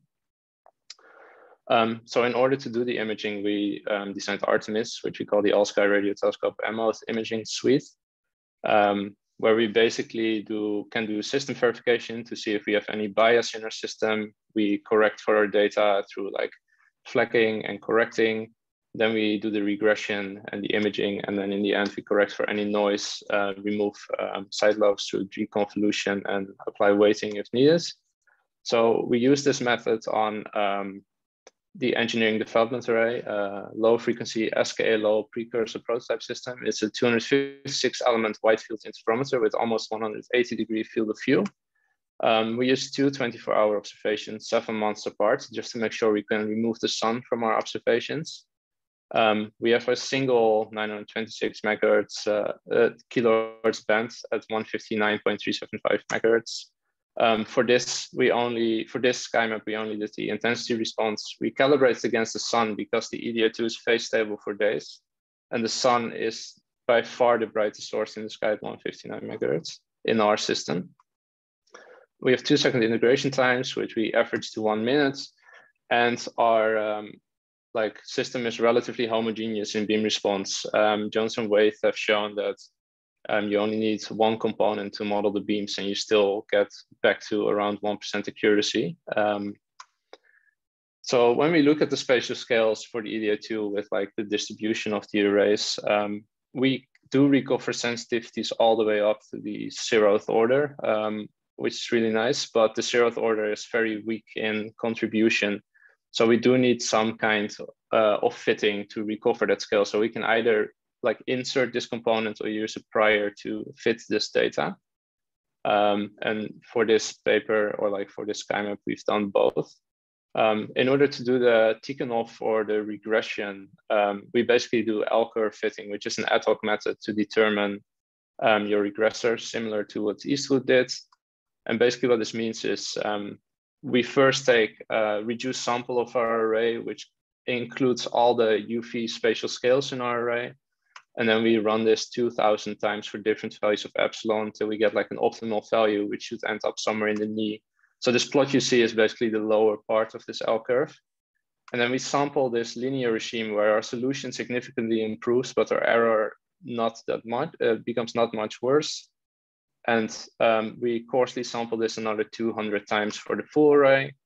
And then we get like our value for the full array, basically, which then again generates its own L-curve where the 0.1 is in the knee. Then for the imaging, we basically insert the beam coefficients. We generate the M modes based on our 24-hour observations. We insert the Tikhonov factor. We include the prior. And because we are really asensitive to the 0th order mode, only like a few percent, we opted to remove the 0th order coefficients from our regression, because otherwise our regression would like not converge and we would get like really big negative values in our SkyMap. So this gives us a set of dirty images, basically. Before we do any further like cleaning and enhancements on them, we first want to make sure there's no bias or noise in there that's unwanted. So for the bias, we basically take a sourced map, the same map as the prior, but with sources in them. We scale it down to our frequency. We convolve it with a full width half max of our system to make sure it's at the same angular scales. And then we feed it through our system with the exact same parameters as our actual SkyMap. And then we get like a resulting image out, which is slightly different than the input. So if you then remove the inputs and divide by it, you basically divide out the true sky, and you basically get a weighting that's a metric of the bias in your system, which is mostly introduced by the Tikhonov regularization, because you always invoke bias to reduce your overall error. And this is our bias for the X and Y polarizations. And the nice thing is, because this is only a metric of bias and our true sky is removed, we can use this as a kind of weighting, where we basically take our sky and use this weighting to correct for the large scales. And this is basically a dipole component we're missing. So we should actually could also have removed the dipole component in our regression.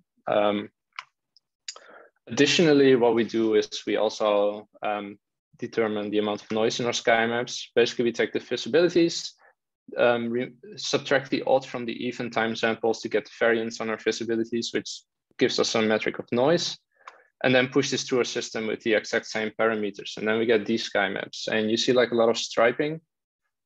Eastwood saw the same in his sky maps. And this is basically an effect of having terrestrial noise or stationary noise that propagates through a system that doesn't move along with the sky. And it smears out through your sky map. these only manifest in the M0 and M1 modes generally. So basically what we do is we isolate those modes and subtract them from our sky modes. And on the left, it shows the removed stationary or terrestrial noise. And then the residual thermal noise in our system is on the right. There are still some artifacts in the thermal noise. You see like a streak at around our zenith pointing, which is most likely either a DC component that manifests in our zenith, or it's a source that's just an interferer. And there's like some vertical structure, which is a small blip in our September visibilities, which we couldn't remove because the gap would be too big, and it manifested in all the baselines. The positive though is only around 1 Kelvin in total. So it's like really not that much for our sky maps, which is a good sign. Eastwood has also shown that we can generate PSFs by taking point sources on the sky, push them through our system with our beam transfer functions, and then we get a PSF out. And since we have this rotational invariant, since like a movement over LST is a shift by your spherical harmonic component M, we can basically take a centered PSF and rotate it in longitude or right ascension to the place where we want to deconvolve. So we only do image-based deconvolution where we iteratively deconvolve. And if we compare it to a source that's actually on the side lobes that are actually on the source, we see like a systematic error of 0.001%. So we deem that as acceptable for our sky maps. 2-minute warning. Okay, thanks. So this gives us 2 sky maps with still the sun in there because it's resolved, so we couldn't clean it out. So we do weighting on the sky maps to remove it, and then we get our final sky maps without a prior and with a prior.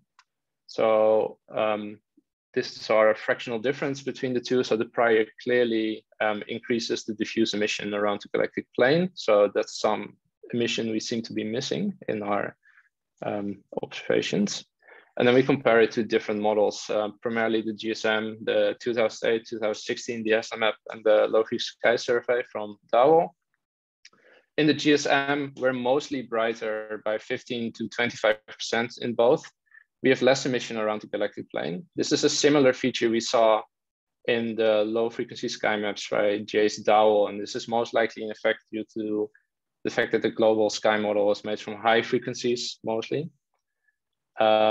When we compare to Haslam, which is important because we don't want to replicate Haslam, of course, we see that we are in accordance with diffuse emission. There are still differences. We are less bright around the galactic plane though. And when we compare to the low frequency sky survey, we're mostly in accordance with them with only around 4% difference to their sky maps with the prior in there, which is good. We do see a consistent lesser brightness around our galactic plane, which is around the southern like declinations where most of these sky maps stop having sensitivity. So we definitely think this is a feature in our sky map since we don't see it in our bias. So that's interesting. We also generated a spectral index relative to the Haslam map, which seems to be consistent with what we would expect. So it's mostly on 2.6, 2.65, with less spectral index around the galactic plane with 2.4. And yeah, these are our final sky maps. So we have a non-prior fit1 and a prior fit1. The paper is currently submitted and under review. And these are some statistics on our sky map. Thank you very much. Thanks, Mike. Great talk. Do we have any questions?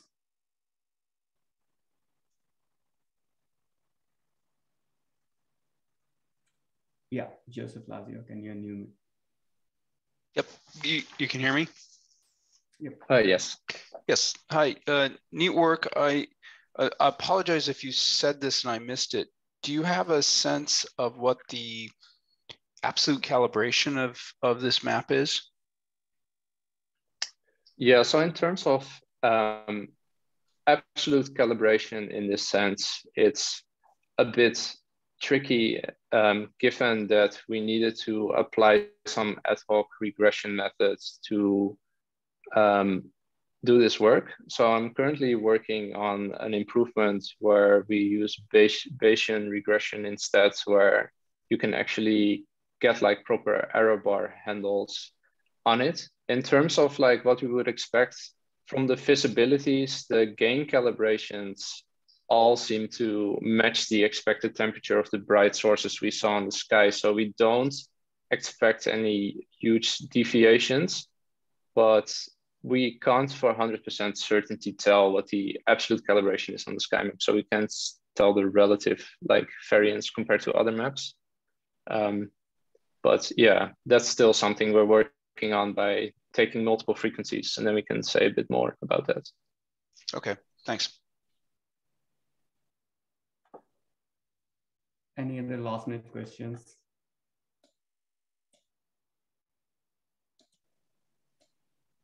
Okay, if not, then thanks, Mike. Thanks all the other speakers for the talks today. And we can move the discussion on the gather town.